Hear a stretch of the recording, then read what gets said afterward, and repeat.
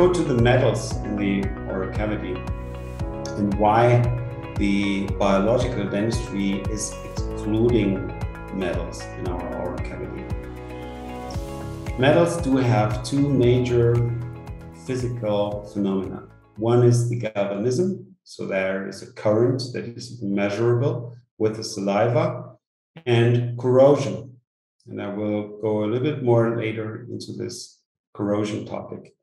So one clinical picture I want to share with you is this. We see here three PFM crowns in the upper. So in this study, he showed that there is a reference to three chronic diseases.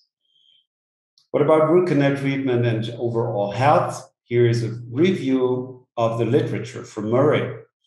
And that's very interesting.